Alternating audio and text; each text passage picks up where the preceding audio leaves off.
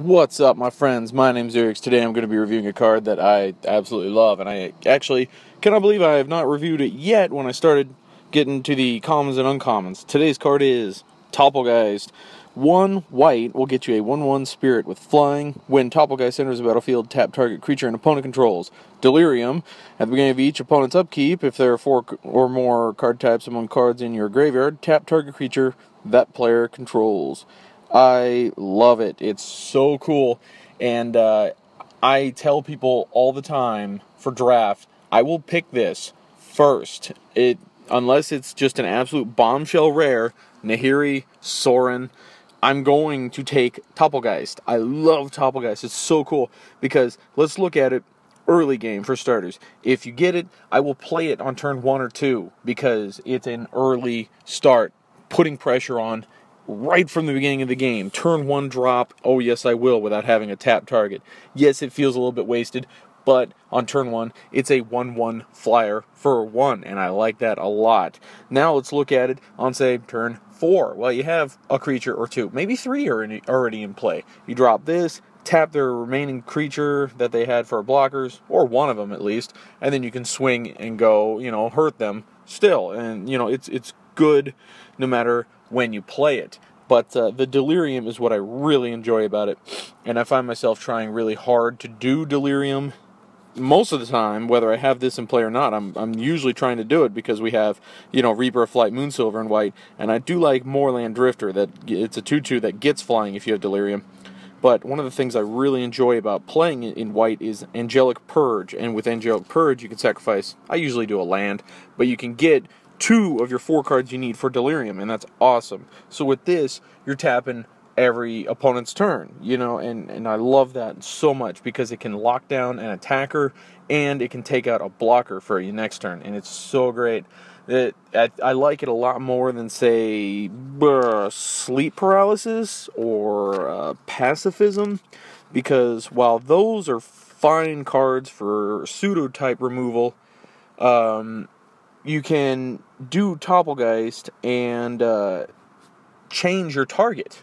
If you have, let's say you use Pacifism, it makes so enchanted creature can't attack or block. Well, with Pacifism, it's on the creature, it's enchantment. If they play something bigger and scarier, well, better hope you get another Pacifism. With Topplegeist, you just change the target over. Yeah, you still got to deal with the second biggest threat, but by the time that actually happens, hopefully you'll have drawn something to handle it, or, you can just take out the bigger one. I like it a lot because I feel like no matter when you play it, it's good. It's got a lot of power in it, and for 1 white, I mean, wow, love it. Like I said, I will tell people I will first pick this every single time I see it. I love playing white in draft, and that's why in draft I'm giving it a 4. I do want to say that maybe my review on it is a little bit biased, I will admit, but I love this thing, and I think it's great. Turn 1, turn 5, turn 10, So 4 on draft for all reasons I stated before. Early pressure, or if you want to drop it on turn 5, by then you could have Delirium. I think turn 5 is going to be a little hard to get Delirium, but, if you get it, whenever you get it, and you have Topplegeist down, it's always so nice to have that little guy helping you out. And then you can still swing with him, too. I love it. Standard of 3. I don't think he's going to be as valuable in Standard, but Delirium I feel is easier to get in Standard, because if you're going to be doing Delirium, you're obviously going to base your deck around it. You're not just going to slap it into Bant Company, it's, not working.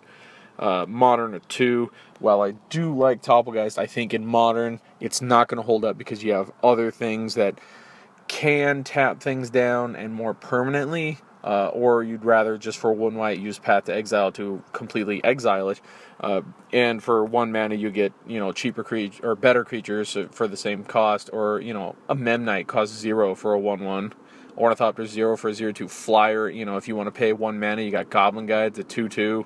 Yes, they have the drawbacks, but hey, get what you pay for, right? On EDH, I'm going to go 1.5.